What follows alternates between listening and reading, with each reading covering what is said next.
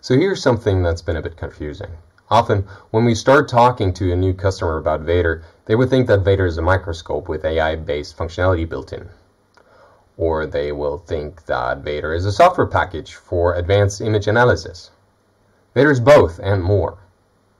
VAIDR is an integrated system that comes with one or more microscopes, compute hardware, and software that encapsulates the entire process of acquiring images, metadata about these images like cell type or treatment or what have you, and then gives the user a friendly interface to define morphological readouts on those images and lots and lots and lots of more images. So it's everything a researcher needs to define their own morphological essay.